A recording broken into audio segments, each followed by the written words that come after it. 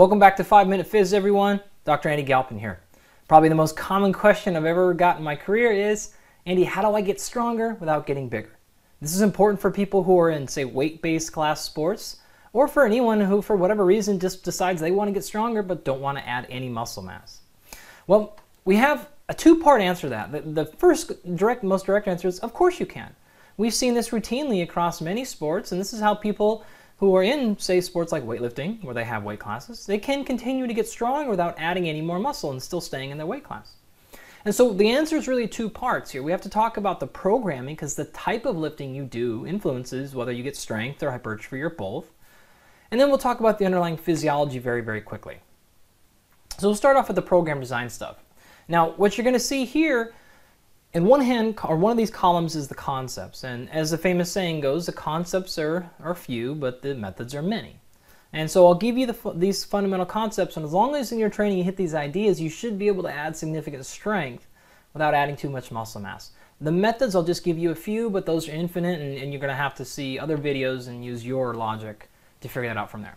But first and foremost, we typically use complex movements. We don't need to isolate muscle groups or small joints or single muscle movements here. You can, but you don't need to. In terms of the volume, we want to do a small repetitions per set prescription, something like 1 to 5 reps, and this is based on what's called the law of specificity, or the SAID principle, so the specific adaptations to impose demands. You want to get better at shooting a free throw? Best thing you could ever do is shoot a free throw. You want to get better at being strong? Best thing you could ever do is pick something up that's very, very, very, very heavy. Right, but you don't want to do a tremendous amount of sets for that, and so you see that 3 to 20-ish window is large because it depends on a lot of things. How many other movements you're doing, how many days you're lifting this week, how advanced you are. So a beginner maybe wants to stay at maybe 3 or 4 sets.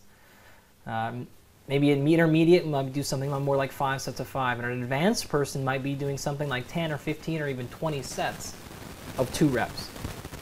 Well, you notice in any of those scenarios, you're still never doing more than 4 or 5 reps, maybe 6 at the most per set, because you want the quality to be high. So if you want to avoid a ton of hypertrophy, these low volume, high intensity, by high intensity I mean percentage or 1 rep max, these schemes tend to induce a lot of strength without a ton of hypertrophy. You're going to get some when you're lifting, but it won't be nearly as much. So as long as you do this and then you control your calories, you should have no problem getting stronger for a long time without adding a significant amount of muscle mass.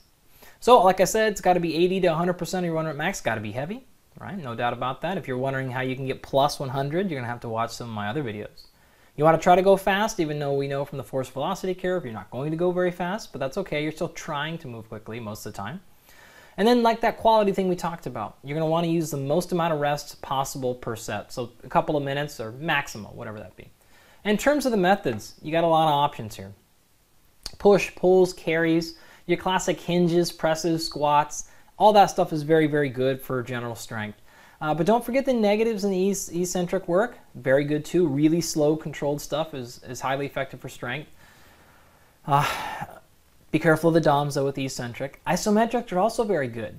All right, let's not forget these things, particularly for the connective tissue and the joints. I'd recommend checking out Cal Dietz and his triphasic system for this. He's got a very good approach to integrating those 3 movement patterns. Any weightlifting movement, so this would be the sport of weightlifting, so snatches, clean and jerks, pulls, stuff like that. But then also some other stuff from the powerlifting world, like dynamic variable resistance or accommodating resistance or compensatory acceleration. All that's kind of the same thing. Bands and chains, heavy bands and chains, I should say, rather. You can look on the 55-minute version of this video, and we'll go into that stuff in depth.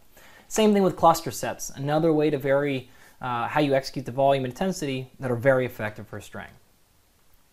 In terms of the physiology, though, that's the other side of the equation. What's really happening is a whole bunch of stuff, and I'm going to go through this very quickly. You're going to have to watch the extended version for more. But you have a whole host of adaptations from the nervous system. And so if you watch one of my other videos, which is how you contract and how you produce force quickly, I go over all the different aspects. Well, you can see from any physiology textbook or Wikipedia, and you can go through the nerve stuff and look at all the different adaptations, but effectively what happens is you become more efficient and better at activating the nervous system that then contracts on muscle that causes connective tissue to pull on bone and makes you move. So anything in that system, the sliding filament theory, if you've had ex-phys class, any of that stuff improves and adapts to strength training. Again, this is where it's slightly different from hypertrophy work, and so you're able to produce more force without having to have any bigger of a muscle. But number 2, 3, and 4 where people tend to forget. And so let's not forget there are a whole host of cellular adaptations you can get. Everything from the sarcoplasmic reticulum to calcium sensitivity to affinity to the actin and myosin. All of these things improve the ability of the muscle to contract, and so you can see there is 2b, the contractile velocity. So independent of changing the size of the fiber can learn to develop more force or velocity without getting any bigger. Since force is mass times acceleration, and power is force times velocity, if you're getting faster, or if you're producing with more force per area, this is strength without getting bigger. You can also change your fiber type. So we have significant evidence to suggest slow twitch fibers can convert to fast twitch fibers. This in and of itself won't change fiber size per se, no bigger, but you will produce more force or velocity.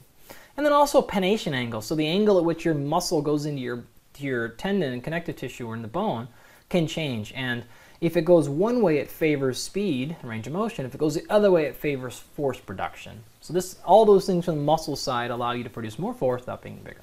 Connective tissue as well. This is the forgotten child. We don't have a ton of data on this. But let's not forget that we can improve efficiency there and even connective properties from that. And then the last one would be biomechanical. So changes in mechanical advantage. This could be your technique. This could be your setup or your position, or it could be something like an increase in muscle size somewhere else and a decrease in another one that changes mechanical advantage. So all that comes together that helps allow you produce more force, which means you're stronger without getting any bigger. As I mentioned a couple of times already, I will do this stuff extensively in the 55-minute version and walk you through every piece of it. But for now, that's it. Thanks a lot.